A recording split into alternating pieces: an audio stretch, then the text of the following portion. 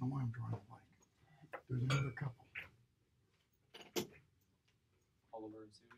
Yes.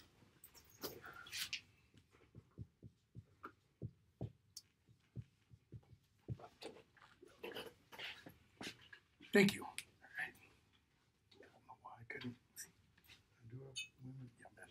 Okay. We left off. We skipped a lot towards the end. 3-3 Touchstone and Audrey say they're going to marry. 3-4. We have Rosalind and Celia.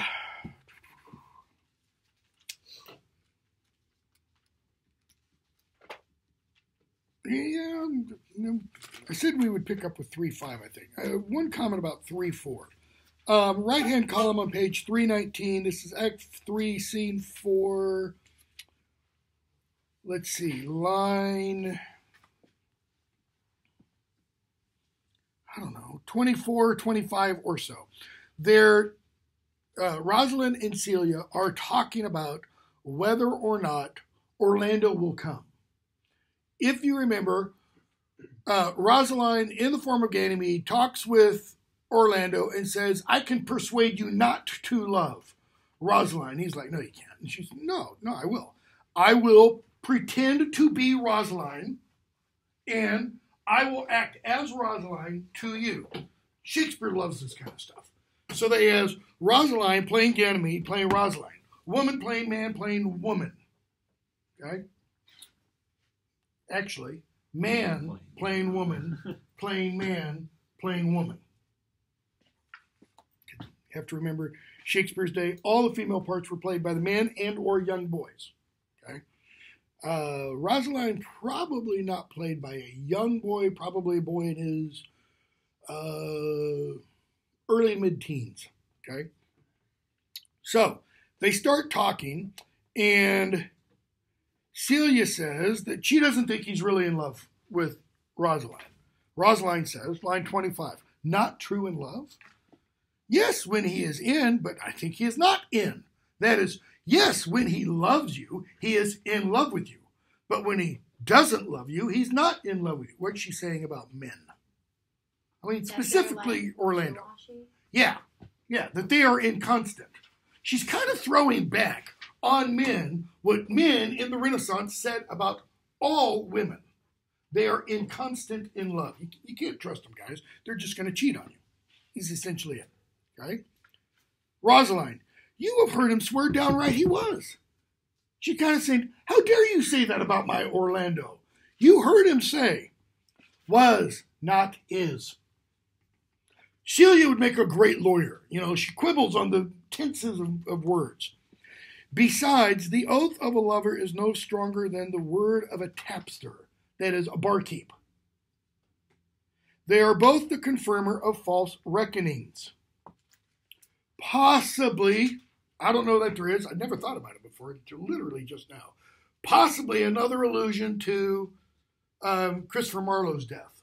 Remember, back on page 318, this is Act 3, Scene 3, lines 12 and 13, strikes a man more dead than a great reckoning in a little room.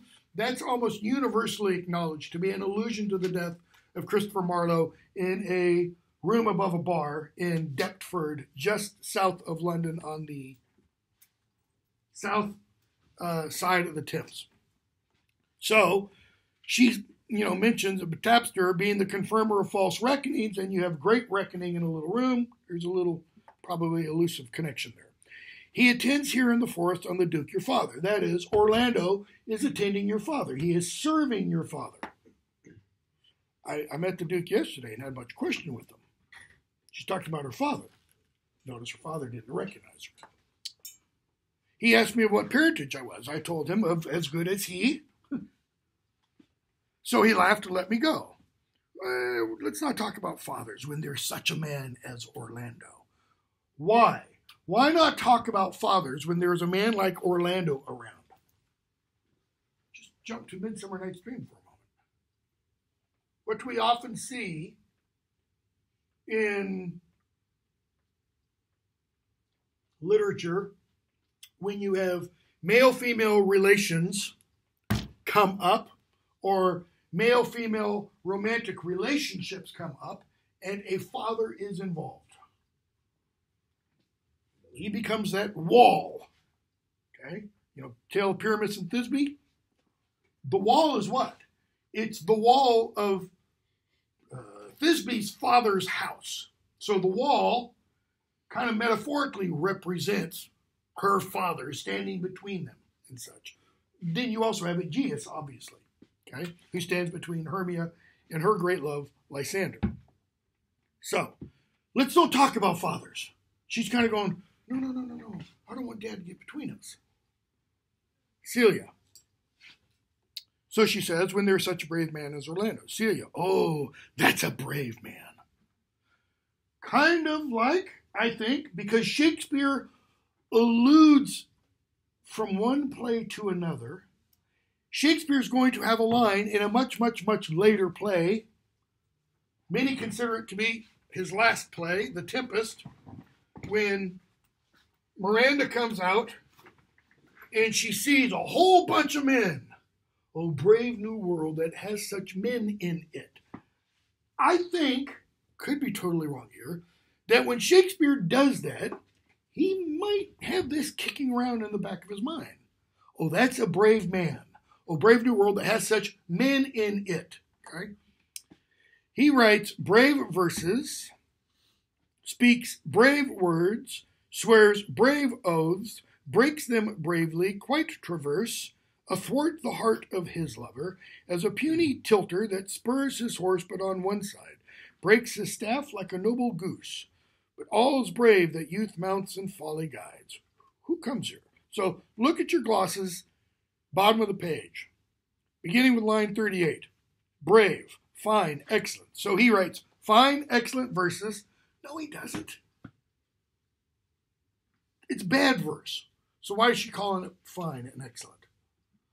Well, I think she might mean thematically it's fine and excellent. Why? Because what's the subject of his verse? Rosalind, okay? Swears brave oaths, breaks them bravely, etc. Okay? So, Corin comes in. And Corin addresses the two of them, mistress and master and such. And we're going to skip the rest of it. Pick up with 3-5. Silvius and Phoebe come in. Now, who are Silvius and Phoebe? Silvius loves Phoebe, but Phoebe doesn't love Silvius. Exactly. Silvius loves, they're country people. Country, farm boy and farm girl, essentially. Okay? So Silvius loves Phoebe. Phoebe doesn't have the time of day for Silvius. Sweet Phoebe, do not scorn me, do not. Phoebe, so we have what? We have Helena and Demetrius reversed. That's the exact same relationship. It's just reversed. Helena chases after Demetrius. He doesn't want to do anything with her. Silvius chases after Phoebe. She doesn't want to have anything to do with him. Say that you love me not, but say not so in bitterness. That is, as long as you say so with a smile on your face, that's all the difference. Okay? So, Rosaline, Celia, Corin come in.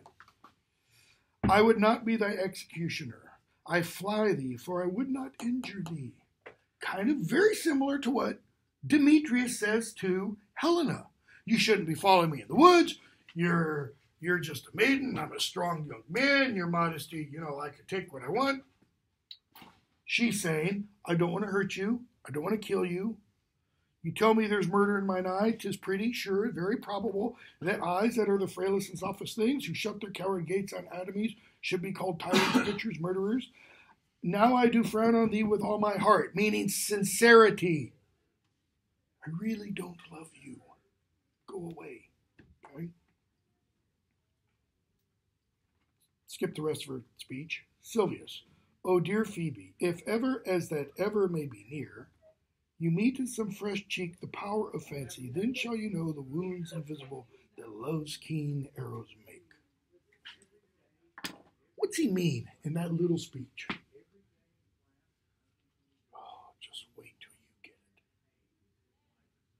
Just wait till love's fancy takes hold of you. Fancy there means fantasy. Just wait till you're hit by Cupid. He says, then you'll know the wound's invisible. Shakespeare's Day, I think I've talked about this. Love sickness was a medical diagnosis. If a person walked around, as we talked about the one day, clothes undone, not properly tied and buttoned and all that kind of stuff, hat not on correctly, if they sighed a lot, if they moaned a lot, if they didn't sleep well, if their face always looked kind of pinched or ill at ease, they were often diagnosed as being sick in love. Okay? Phoebe says, yeah, but until then, until I'm hit with love's fantasy, come not thou near me. Stay away. She's kind of implying, if I'm hit with love's fantasy, then you can come in or come near me. And when that time comes, afflict me with thy mocks. Then you can mock me. Now, how do I want to put this? From what position or perspective or understanding is she saying this? That's not a good way of putting it. Okay? I can't put another question. She's ignorant of what she's talking about. She's saying, when I feel those love pangs, then you can come do what? Exactly what I'm doing to you. Does Silvius want to do that? No. Why? Because he loves her. Because he loves her and because he knows how it feels to be the recipient of that scorn, that mock. Pity me not, as till that time I shall not pity thee. Pity me not means pity me not then. When I come searching for you, then don't show me any pity. Why? Because I'm not going to show any to you. Rosaline. Now, Rosaline and Silvius have overheard all this. What draws or what makes Rosaline come forward? Because she's about to give us a pretty long speech. She's in love, and therefore she has empathy for. She has empathy for Silvius, or impious for Sylvie. Okay, and definitely true. Bjorn's right there. What else? What does she have for Phoebe? Scorn. How dare you? I mean, look what she says. Why, I pray you? Who might be your mother that you insult, exult, and all at once over the wretched? Now, the who might be the mother is essentially saying, what well-bred woman breeds offspring like this? She's kind of saying, you're acting inhuman. What though you have no beauty? Whoa, she just said, you're not that good looking. What's she really mean? Okay, I admit, corn's not that hot, but honey, you better take what you can get. That's what she means. Okay? Now remember, Rosaline's supposed to be gorgeous, but she's made up as a man now. Okay? By my faith, I see no more in you than without candle may go dark to bed. Ooh, you're so ugly. A man wouldn't even want a candle to take you to bed with him. It just, let's just get in the dark and do what we're going to do. You go away. Okay? Possibly, I'm not sure, possibly an allusion to the Cupid and Psyche myth. How's the myth go, Sarah? He was sleeping and Psyche couldn't see him, so she took a candle to see if he was truly ugly or not, but then, the wax dripped on him and she saw him in his true form. She was his wife, okay? And her sisters were jealous of her. And they said, he must really be, because they didn't know it was Cupid. It was an unknown lover. He must be really, really foul and ugly. That's why he won't let you see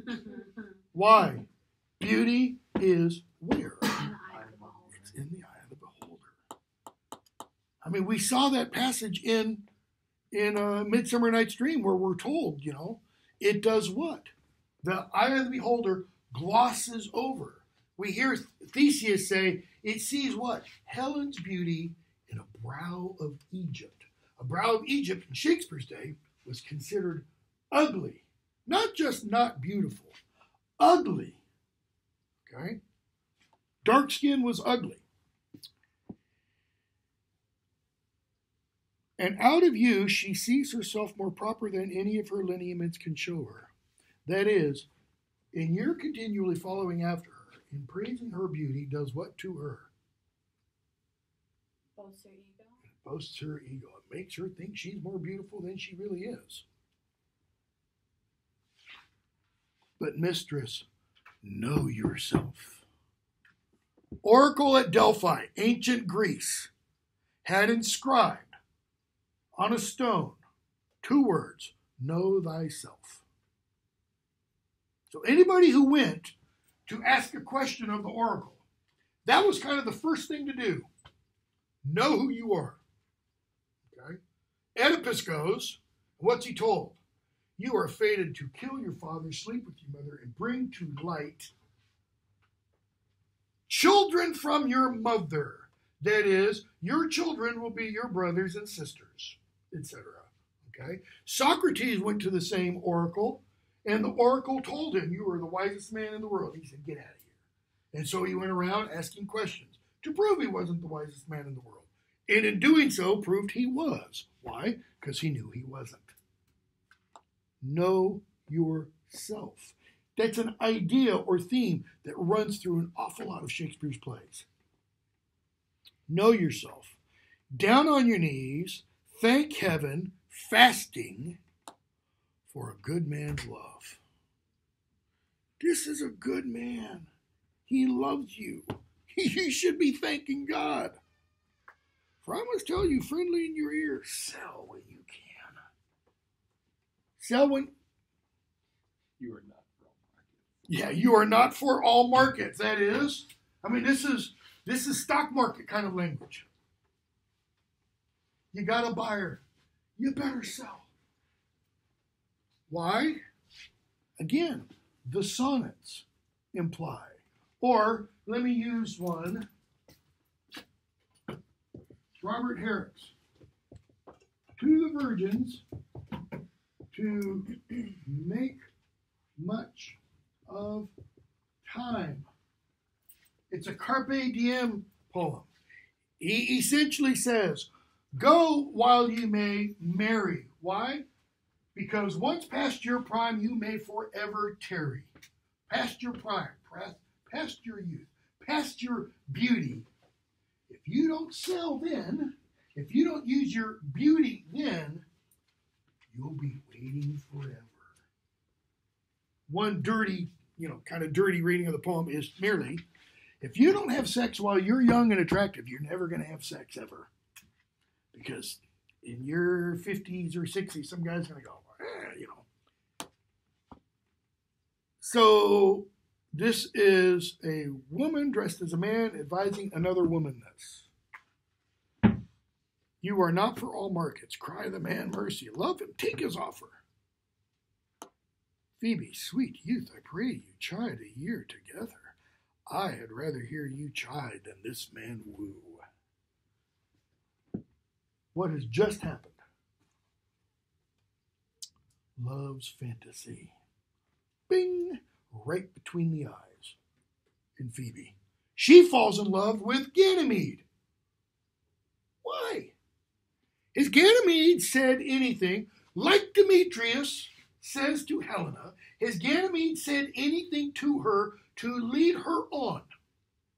To say, hey, you have a chance with me, maybe. Sell while you can? I don't think so. So why is she suddenly attracted to him?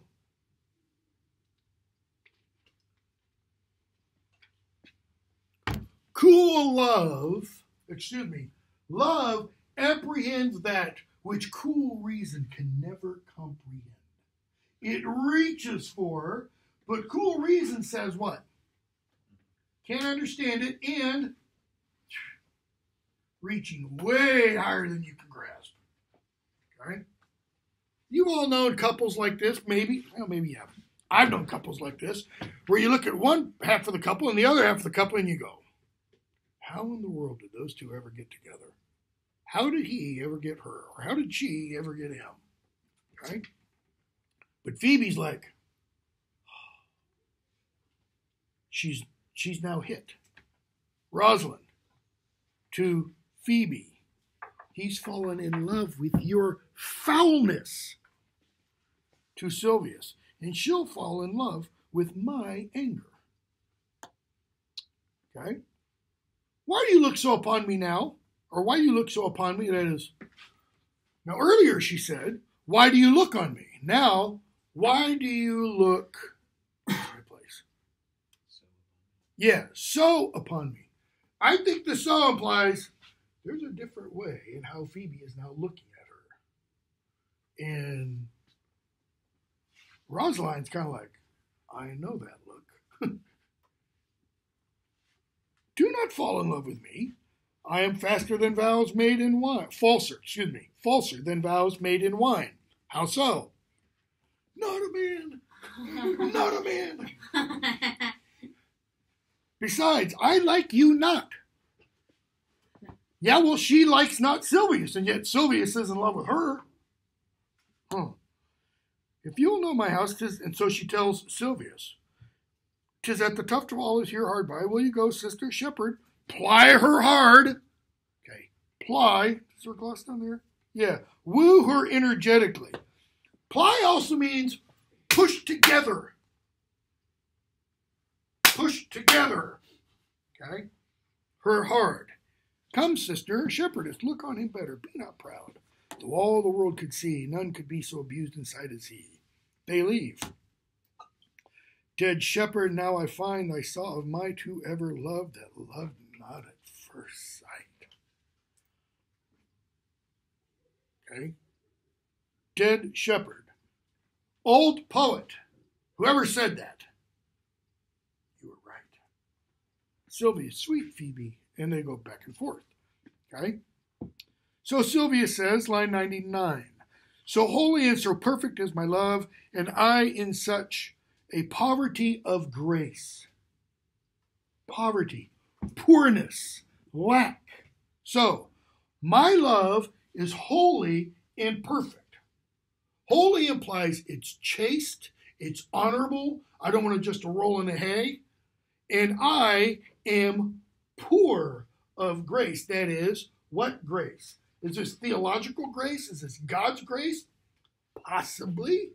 I once had a professor that said, if something can be elusive of something else, it is. That is, every illusion alludes to everything else kind of a thing. Yeah, I'm not quite sure about that. But because it's related in the language of holiness, yeah, that might be there. But what other grace? Her grace. Because what's grace? Favor. Gifts. Well, he's poor in her favor, right? Because she's not showing him any. He's poor in her gifts, right? Because she's not giving him any. So, he goes on, that I shall think it a most plenteous crop to glean the broken ears after the man that the main harvest reaps. If I can get what falls from the table that Ganymede is getting from Phoebe, I'll be a happy man. So if she smiles now because of Ganymede, I'll kind of take those smiles. I'll take that as my smiles. What was it Helena said to Demetrius? I'll be your spaniel. And the woman of where? The woman of Tyre says to Christ when she talks about, her child is sick. And he says, I've not come to foreigners, I've come to the children of Israel. Yea, Lord, but even the dogs eat what falls from the table. He's like, Jesus. Literally. I've never seen such, faith in all of Israel. Your child is healed. Okay? To glean the broken ears after the man that the main harvest reaps. Loose now and then a scattered smile, and I'll live upon that. Just smile every once in a while. Okay? So, 4-1. Rosalind, Celia, Jaques enter it. Now, what's Jaques' character again? Notice Jaques doesn't get anybody at the end. The Duke doesn't get any, he doesn't get a magical wife appear, etc. Just these four romantic couples. Jaques comes in. I prithee, pretty youth, let me be better acquainted with thee. They say you are a melancholy fellow. I am so. I do love it better than laughing. He loves melancholy. I don't know if you've known anybody like this. I used to be quite a bit like this. What's it mean? He revels in sadness. Not sadness oh, people are dying all over. He revels in the feeling of melancholy. We have a phrase. He throws a pity party. You know, there's music that can bring on this kind of spirit. Shakespeare's going to talk about it in the sonnets. When to the sessions of sweet, silent thought, I think on thee. Well, those sessions of sweet, silent thought is kind of, when I sit down and I consider and I look at the past and I think of essentially the bad things, the speaker kind of revels in it. Okay? So, I love it more than laughing. Rosaline. Those that are in extremity of either what? Laughing and melancholy.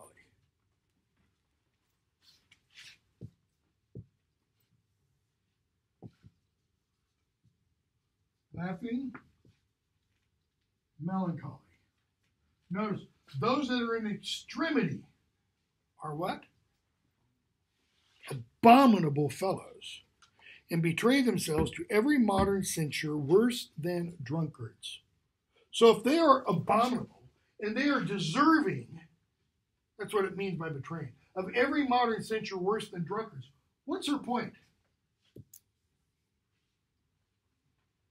Aim for moderation.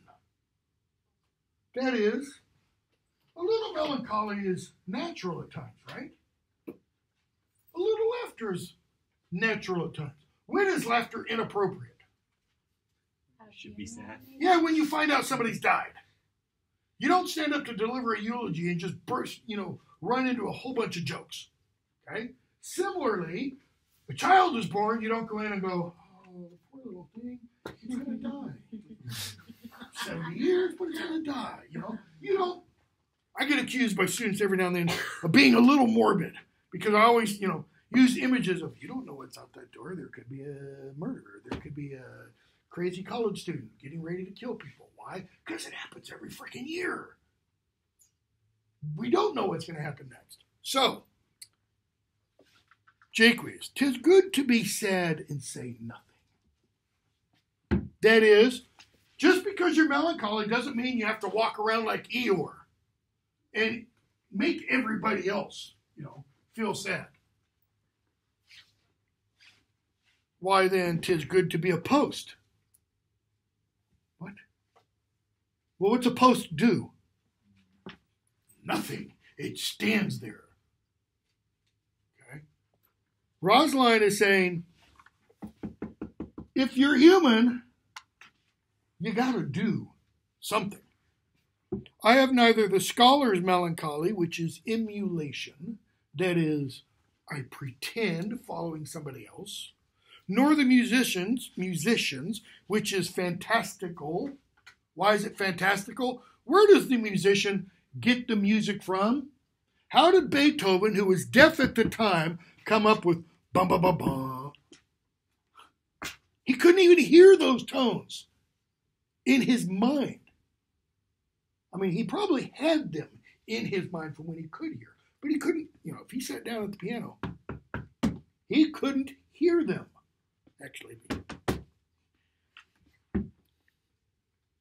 nor the courtiers, which is proud, nor the soldiers, which is ambitious, nor the lawyers, which is politic, nor the ladies, which is nice. Fastidious is what nice there means. Nor the lovers, which is all these. So the lover's melancholy is emulation, fantastical, proud, ambitious, politic, and nice. It is a melancholy of mine own. He's kind of saying, I'm unique. I'm an original. Compounded of many simples. Simples are medicinal herbs. Extracted from many objects. Extracted there probably means more like distilled. Like perfume is distilled from flowers. And indeed, the sundry contemplation of my travels, in which my often rumination wraps me in a most humorous sadness. Humorous there doesn't mean like we mean humorous. He means full of the humor of sadness, the internal complexion. He's saying all of my experience teaches me what? sadness. A traveler. Well, there's your problem. By my faith, you have great reason to be sad. I fear you have sold your own lands to see other men's. Then to have seen much and to have nothing is to have rich eyes and poor hands. You sold what you had to do what? To go off and see the world. Well, what happens when you come back? You have no place to live. That's stupid. Jaques, yes, I have gained my experience. Okay? Orlando comes in. Why? Because he promised that he would. But he's late. So, line 37. Rosaline says, why, how now, Orlando? Where have you been all this while? You're late. You said you were a lover. You said you would meet me at such and such a time. You, a lover? And you served me such another trick, never come in my sight more? Okay, he's playing the game. He doesn't know she's really Rosaline. My fair Rosaline, I come within I'm only an hour late. Break an hour's promise in love? I mean, if you're really in love, you'd be there when? Right, early. You wouldn't even be there on the dot, you know. Break an hour's promise in love. He that will divide a minute into 1,000 parts and break but a part of the thousandth of a minute in the affairs of... Okay, now notice that math.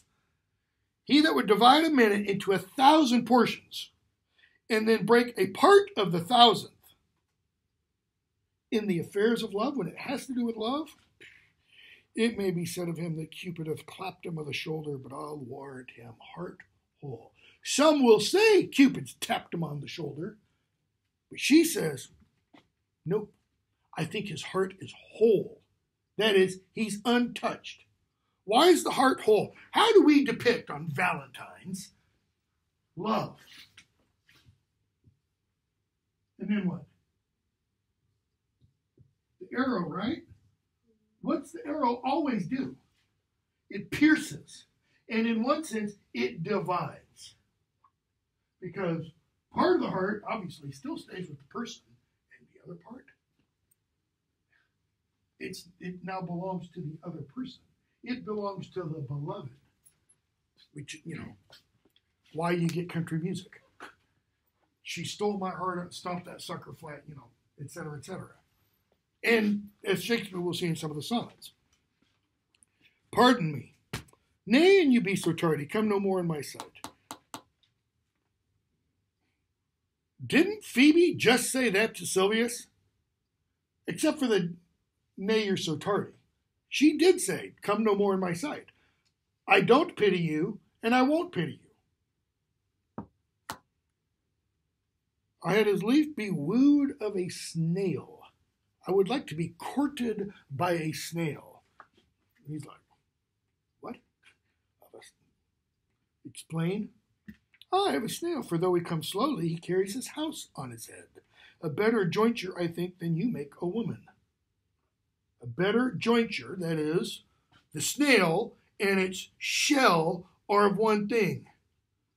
You're not going to make a good one thing, male, female, joining together with a woman. Why? Because you don't pay any attention to time. Besides, he brings his... What? What do you mean he brings his destiny with him? Horns. Why, such as you are fain to be beholding to your wives for. These are the Kukul's horns. Medieval idea that man and woman get married, the woman goes and fools around with somebody else, and the guy sprouts horns. Not literal horns, metaphorical horns. He's been cuckolded. Okay? Shakespeare here and in other places alludes to this tradition an awful lot. That, men, just be aware. You walk up that altar, really by the time you leave it, those horns are already on your head. The cheating is that fast, okay? So, Orlando says, Virtue is, I'm going to. Virtue is no horn maker, and my Rosalind is virtuous. She couldn't do that. She is, notice he's essentially saying she is virtue embodied. And I am your Rosalind. Plain, but I really am. He doesn't know that. When this is performed, audiences just love this part because the audience, notice, is totally in on the dramatic irony that's going on. The characters on stage, other than Rosalind and Celia, are totally unaware of it. So the audience is laughing, and every now and then I've seen productions where Orlando looks out at the audience like, what are you laughing at? What's so funny out there? Okay? And I am your Rosalind. It pleases him to call you so, but he hath a Rosalind of a better leer than you. Line 63, leer, appearance, color. That is, pretending, but could really show you a truer Rosalind too. Come, woo me, for now I am in a holiday humor and like enough to consent. In other words, if you were to ask me right now, I'd say yes. As Rosalind 1 or Rosalind 2, the real one or the false one. What would you say to me now? And if I were your very, very Rosalind, I would kiss before I spoke. No, you better speak first. And when you were gravelled for lack of matter, you might take occasion to kiss. Gravelled, stuck, run aground. That is, when you ran out of words to say, then you might take occasion to kiss. Very good orators, when they are out, they will spit, and for lovers liking, God warned us, the cleanliest shift is to kiss. That is, when you run out of words, just kiss. I don't know what the Me Too movement would do with that today, but dangerous stuff. How if the kiss, well, there we go. How if the kiss be denied? Then she puts you to entreaty, and there, that is, then you beg. Then you beg. And there begins a new matter. Orlando, who could be out being before his beloved mistress? Who could be out? That is, who could be separated? Who could be put out by? Who could be dejected if he's before his very mistress, the one he loves? You would be, if I were your mistress, or I should think my honesty ranker what of my suit. That is, what of the thing I am appealing for? Not out of your apparel. That is, she takes suit by its other meaning, your clothing, and yet out of your suit. The appeal, what it is you want. Notice, by the way, the double entendre or the little dirty meaning of out of your clothes. That'd be something. I take some joy to say, am not I your Rosalind? I take some joy to say you are, because I would be talking of her. I wish to be. I desire to be. Well, in her person, I say, I for her, on her behalf, I don't want you. Then in mine own person, I die. If you say that on her behalf, if you say that with her blessing, then I will die. No, Faye, die by attorney. What does that mean, die by attorney? Die by proxy. Why? Because, what's the phrase? I just had it in my mind. Power of attorney. Right? If you know somebody who's very ill, terminal, they're on their deathbed, et cetera, or maybe, you got somebody, family member setting up a will. Often what they do is they'll talk about, kind of end of life questions and say, if XYZ happens, then so-and-so has power of attorney. What's that mean? He or she can make life or death decisions. Or he or she can make financial decisions on my behalf. So she says, no, die by attorney. Have somebody else do it for you. This poor world is almost 6,000 years old. They literally thought that in Shakespeare's day. And in all this time, there was not any man died in his own person, videlicet, in a love cause. No man has ever truly, in himself, died for love. No one, she's saying. Troilus had his brains dashed out with a Grecian club, yet he did what he could to die before. He's one of the patterns of love. Troilus and Cressida, Shakespeare writes a play, Troilus and Cressida. Okay? Who else? Hero, Leander. Christopher Marlowe wrote about Hero and Leander.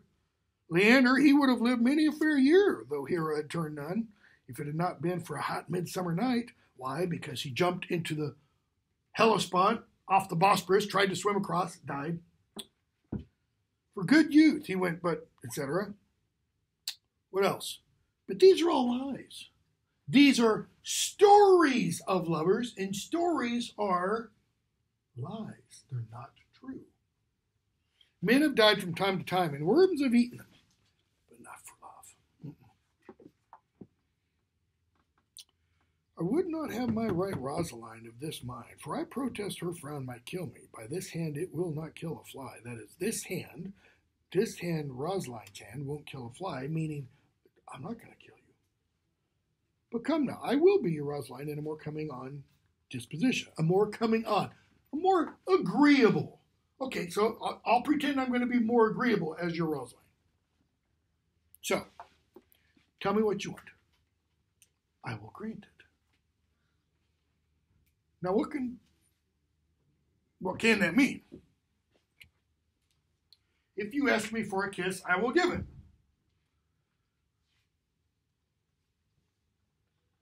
But this is Ganymede the youth, pretending to be Rosaline.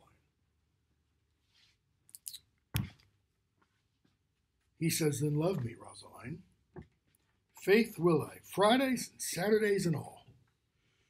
And wilt thou have me? Aye, and 20 such. Have. That implies sexually. How do I know? And 20 such. I'll have you, and you. She's pretending to be Rosaline, female. I'll have you, and you, and you, and you, and you, and you guys don't count because you're all women. And go find another 14, 15 more. I'll have them all. What sayest?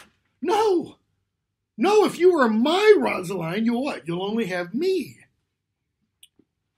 Rosaline, are you not good? I hope so. I hope I'm good. Now, that could go back to the sex thing also. You'd have to show me, you'd have to tell me. Why then can one desire too much of a good thing? If something is a good, then what? You want more of that good, right? So she's saying, she/he/she is, take that back, he/she/he/she is saying, if men are good, bring them on. The more men, the better. Come, sister, you shall be the priest. Celia, get over here. Give me your hand, Orlando. What do you say, sister?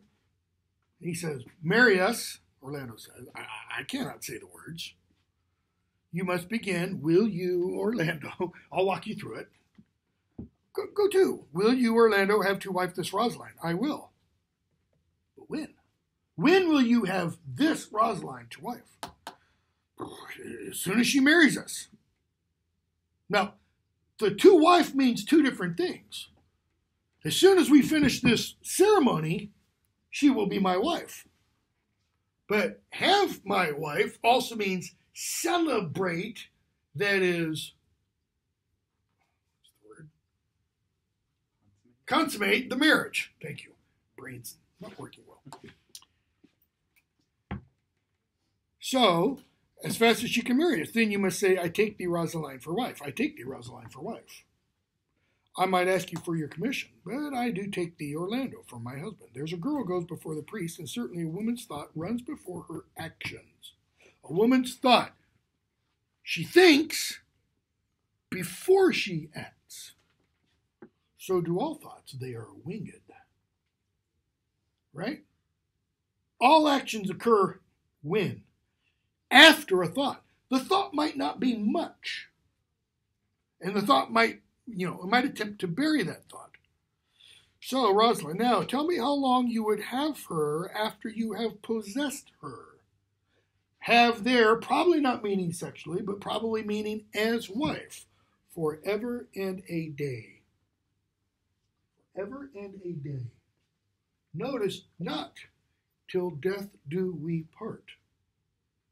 Or not, as Shakespeare puts in Sonnet 116, to the end of doom, or till doomsday. He says, for all eternity. From this point, forevermore. Nah, say a day without the ever. Wow. A day, 24 hours. No, Orlando. Men are April when they woo, December when they wed. Maids are May when they are maids, but the sky changes when they are wives. Why does the sky change? They're May when they are wed. They're young, they're pretty, they're in their fresh bloom, so to speak. But within when they're wives, notice it's not a season anymore, it's the sky has changed. I will be more jealous of thee than a Barbary cock pigeon over his hen, more clamorous than a parrot against rain, more newfangled than an ape, more giddy my desires than a monkey. That is, I'm going to obsess over you. I will weep for nothing, and I will do that when you are disposed to be merry. I will laugh like a hyena, and that when thou art inclined to sleep. When we are married, Rosalind says, she'll become what? Not like I am now. Why? Why change? Well, one of the things that she's suggesting is part of the fun of the relationship is where? It's in the chase. It's in the hunt. Shakespeare says in one of the sonnets, I can't remember which one. It's the one about lust. He says, lust is action in chase. Okay? But once achieved, once that lust is performed, it's like a nightmare. It's like looking back and going, that's all? That's what it was? It's no good. It didn't match the dream. Right? So, they continue talking, and Orlando says, in response to her comments, but will my Rosaline do so? Will my Rosaline, my real one, not you, you're the false one, will she really do what you're saying? By my life, she will do as I do. And he doesn't get that, but the audience just erupts in laughter when they hear that. Okay? So they keep talking. 168. For these 2 hours, Rosaline, I will leave thee. I cannot lack thee 2 hours. I must attend the Duke at dinner. By 2 o'clock, I will be with thee again. Go your ways, go your ways. I knew what you would prove. You're like all other men.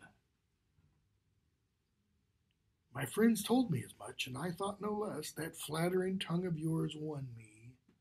You spoke well. 'Tis but one cast away, and so come death.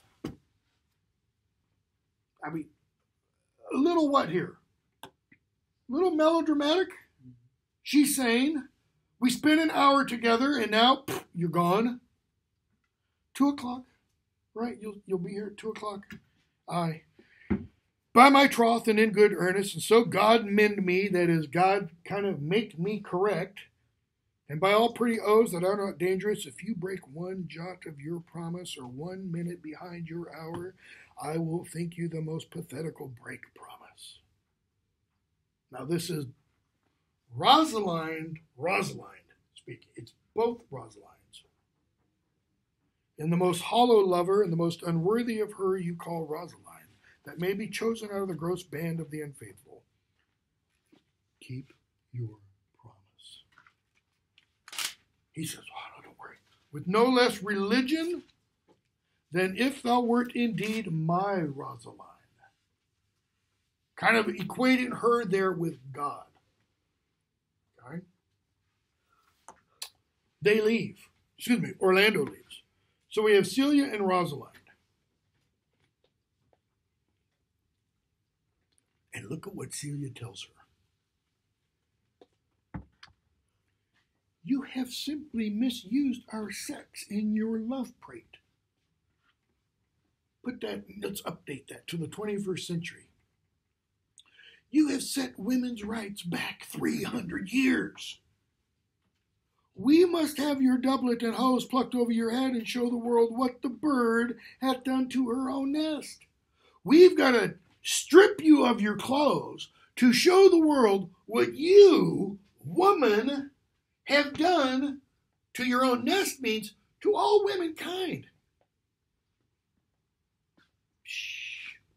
Cuz, my pretty little cuz, that thou didst know how many fathom deep I am in love. It cannot be sounded. My affection hath an unknown bottom like the Bay of Portugal. I am so crazy about Orlando, I will say anything. Or rather, bottomless. Okay? And so they talk about Venus and such. 4-2. Actually, we'll skip 4-2. 4-3. Rosaline and Celia come back in. And what's happened? Well, 2 hours have gone by. And it's after 2 o'clock. And Orlando's not there. How say you now? Is it not past 2 o'clock? And hear much, Orlando?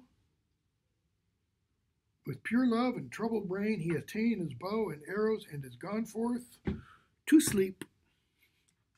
He doesn't really love you. But Silvius comes in with the letter, and he gives it to Rosaline. Letters from Phoebe. She examines the letter. And they talk back and forth, and she reads the letter. And we're told, towards left-hand column on the next page, line 60, 64, 65 or so. Sylvia says, call you this chiding? Oh, Celia, alas, poor shepherd. Rosaline, do you pity him? That is, do you pity Silvius? No, he deserves no pity. Why? Wilt thou love such a woman? He doesn't deserve pity because he's being a fool for loving Phoebe. What? To make thee an instrument and play false strains upon me? There's another image Shakespeare likes. He's going to use that same image in Hamlet. He's going to have Hamlet address his two friends and say, you know, you think you can play me like this recorder here. Okay? So, to make thee an instrument, play false strains upon thee, not to be endured, go your way to her, for I see love hath made thee a tame snake. And say this, if she love me, I charge her to love thee. So she loves me, I'm commanding her to love you. So if she really loves Ganymede, what will Phoebe do? She'll love Silvius. If she will not, I will never have her unless thou entreat for her. If you be a true lover, go. Here comes more company. Okay? Oliver comes in. And they talk. Page 9, line 92. Now, when did we last see Oliver? He was getting ready to leave the court, right? He had commanded, the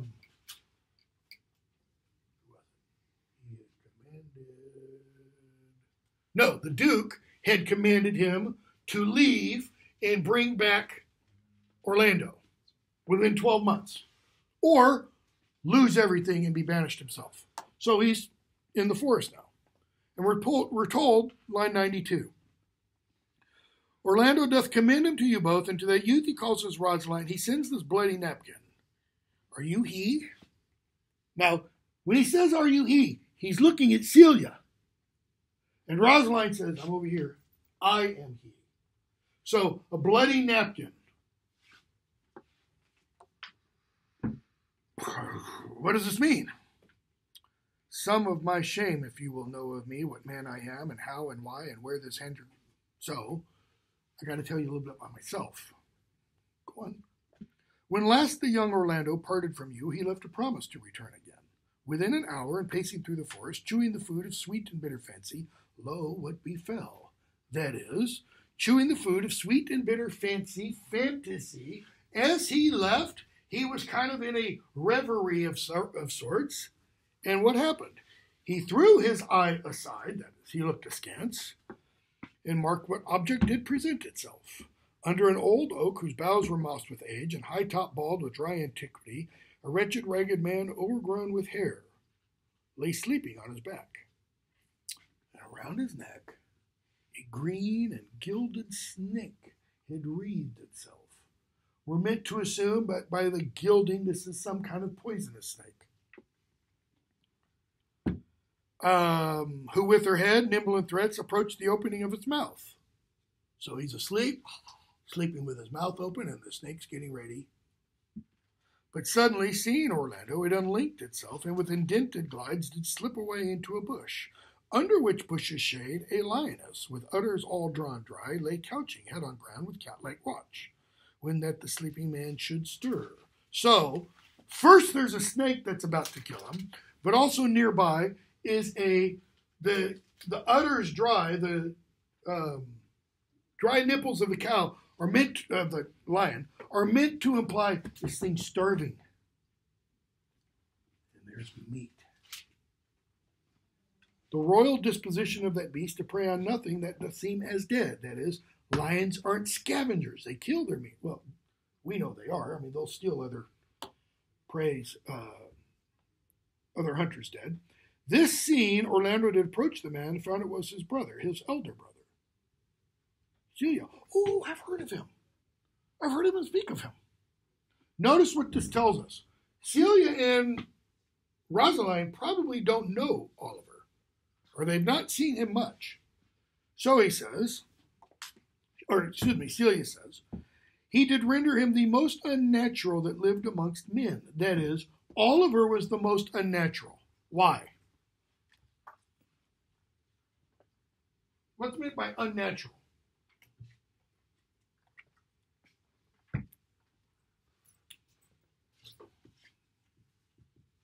Against nature.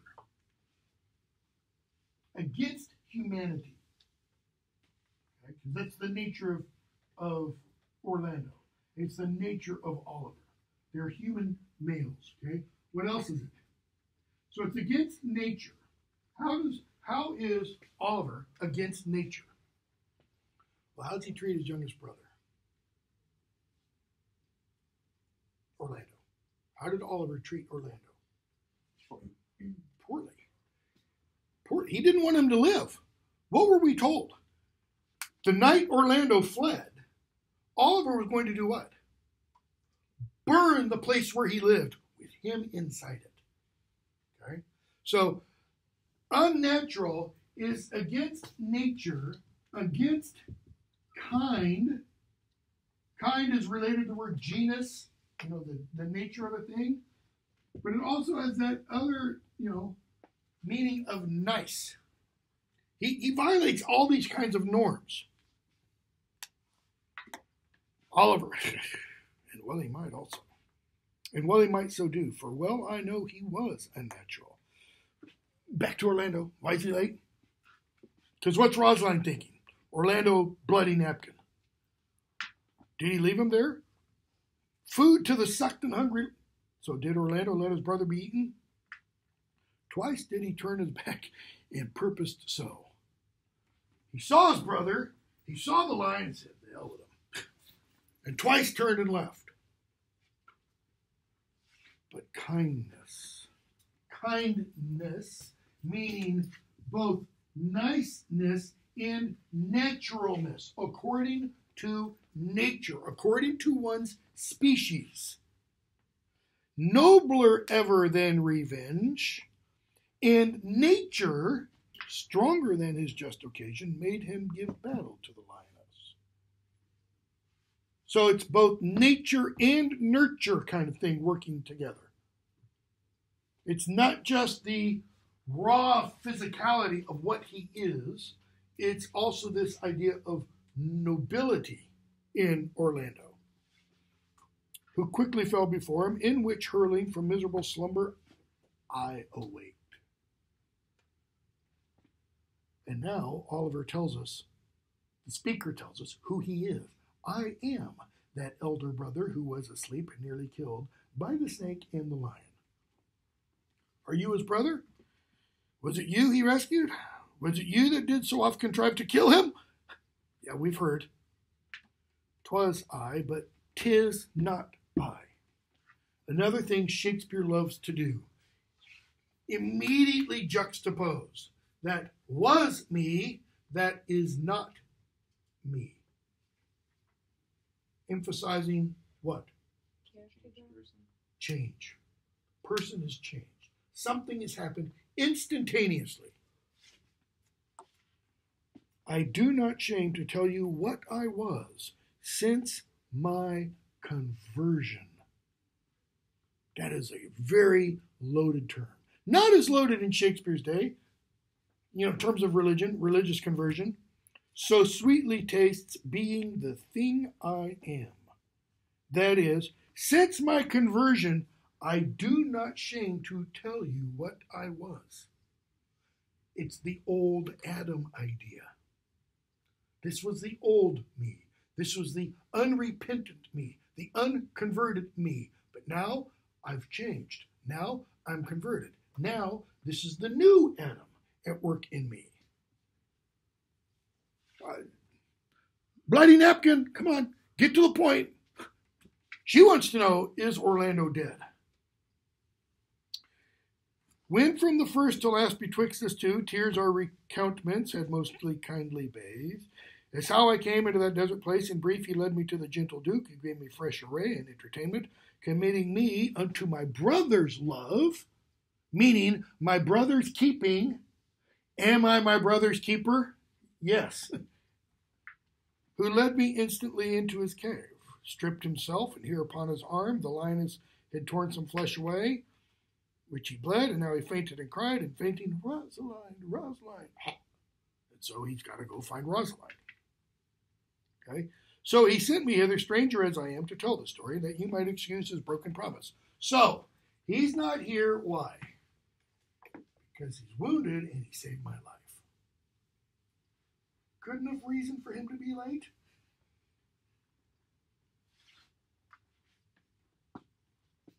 Why, how now, Ganymede, sweet Ganymede? What are you going to do now? Many will swoon when they do look on blood. Why? Because Rosalind has swooned. Oliver's saying, yeah, there's a lot of men who can't take blood, because she's supposed to be a man. There is more in it. No, there's a lot more than that. Okay, so they help her up. Oliver, be of good cheer, youth. You lack a man's heart. I do so. I confess it. Got me. This was not counterfeit. That is, no. You're not faking it. Counterfeit, I assure you. I was just, take a good heart and counterfeit to be a man. Take a good heart. Well, what is a conversion? It's a replacing of a bad heart with a good heart. David says in Psalm 51, create in me a clean heart, O God. Renew a right spirit in me. That is, take the bad, restore with a new one. Okay? So, she says, so I do. That is, I take a good heart, and I will counterfeit to be a man. That's what she's been doing. But in faith, I should have been born a woman by right. She's kind of saying, but this is what happens when I see blood. So, 5-1. Touchstone comes in with Audrey. We're going to skip 5-1. 5-2. Orlando comes in, his arm in a sling, and Oliver. And Orlando says, really? You talked to her for only a few minutes. You like her? That but seeing you should love her, not Rosaline, Celia. I mean, he talked to her for what, 5 minutes? And yet, what did Phoebe say upon meeting Ganymede? Love at first sight. Neither call the giddiness of it in question, line 5. The poverty of her, the small acquaintance, the poverty of her poorness, small acquaintance, the little bit of time we met, my sudden wooing, nor her sudden consenting, but say with me, I love Eliana. That is, between the end of Act 4 and the beginning of Act 5, Scene 2, Oliver and Celia have wooed. And she's already said, yes. Say with her that she loves me. Consent with both. He's asking for his little brother's consent. His youngest brother's consent. That's not how it works in English society in this day. If Shakespeare's little brother, after his father died, wanted to be married, he would have to get Shakespeare's approval. Why? Because he's now the head of the house. Even if the little brother was like 22, he'd have to get his brother's approval for that. Okay? So, Shakespeare's flipping that. Why? Oliver's a new man. In this conversion, what essentially kind of happens, what had been the hierarchy gets evened out. He's asking his brother out of love, out of respect, out of admiration for his brother. Okay? And he says, consent with her, and it shall be to your good. Here's how it will be to your good. For my father's house and all the revenue that was old Sir Rowland's will I estate upon you. And here live and die a shepherd. You get it all. There is a middle brother. Hopefully he gets some. Okay?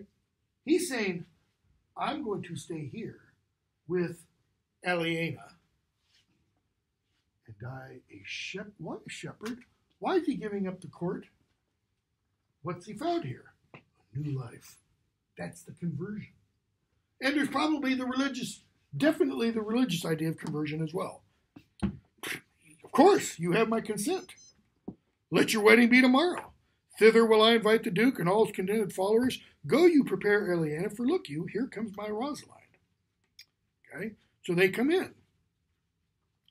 And she says, I thought thy heart had been wounded with the claws of a lion. It is wounded, but not a lion. Okay, for your brother and my sister, line 31, no sooner met but they looked, no sooner looked but they loved, no sooner loved but they sighed, no sooner sighed but they asked one another reason, no sooner knew the reason but they sought the remedy, and in these degrees have they made a pair of stairs to marriage, which they will climb incontinent or else be incontinent before marriage. That is, they better get married fast. Why? Because they can't wait.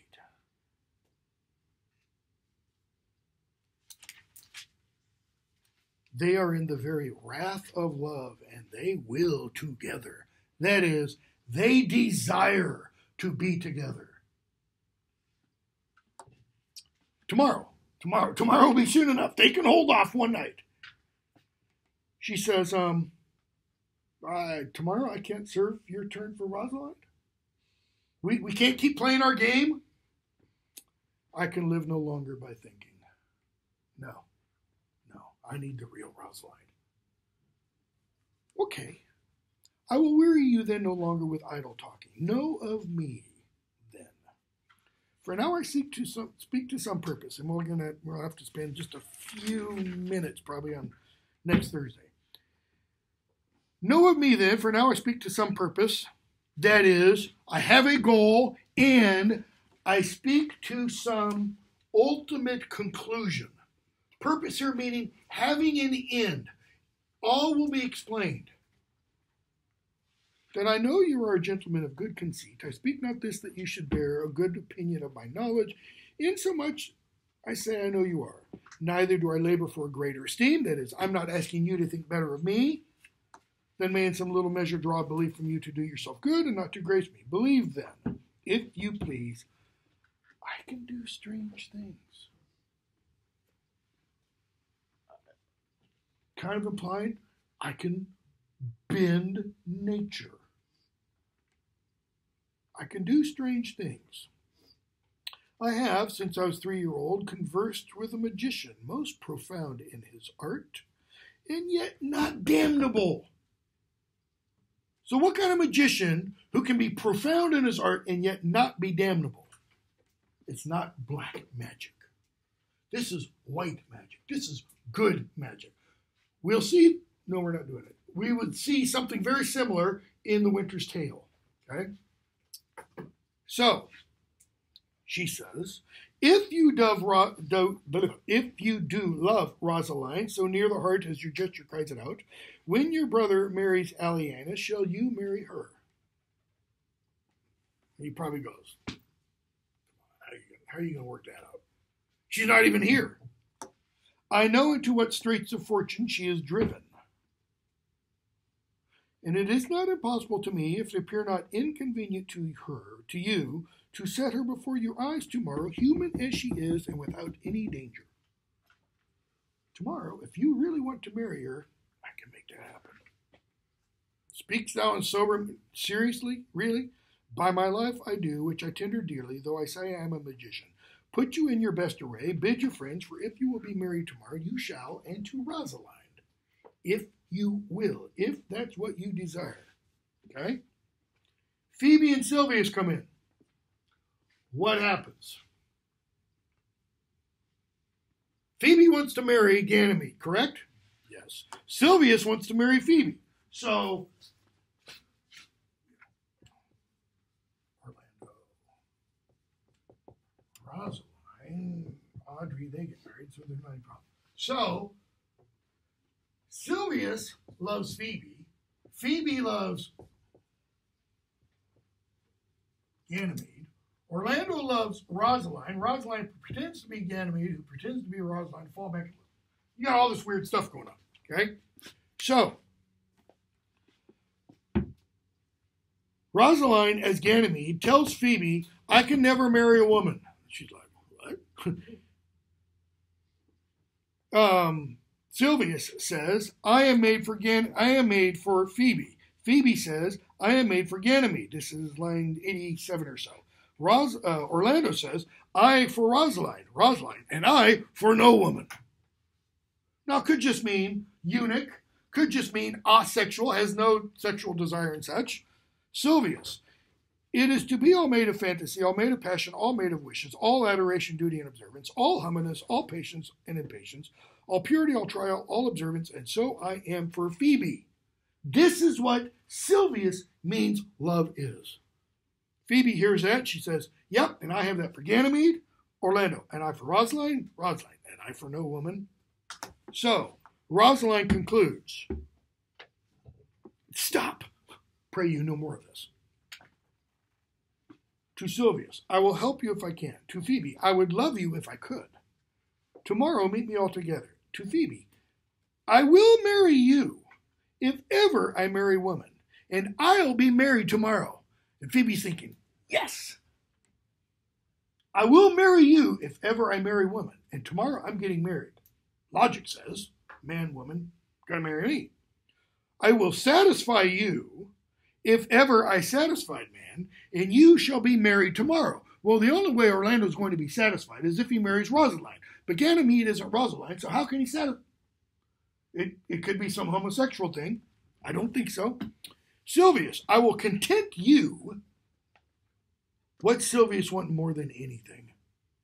Phoebe, you will have your content, your heart's desire. If what pleases you contents you, and you shall be married tomorrow. As you love Rosaline, meet, she says to Orlando. To Sylvius, as you love Phoebe, meet. And as I love no woman, I'll meet. Okay? Touchstone, Audrey, come in, 5-3. We got 3 minutes. Yeah, we don't have enough time. And we don't have enough time to even start 5-4. So we'll stop there. So, shoot, I have to decide. Yeah, I hate to do it. I think I'm going to have to drop Merchant of Venice. And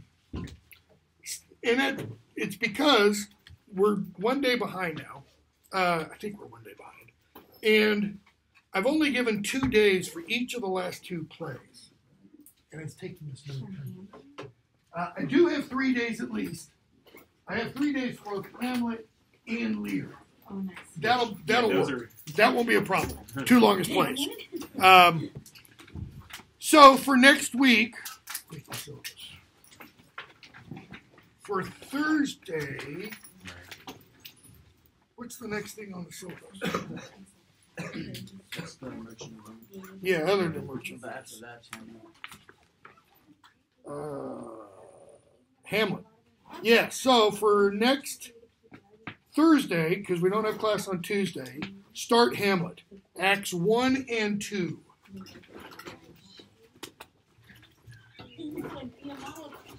And I will have your exams, and if I don't have your exams, you won't have your exam until you get your first exam back.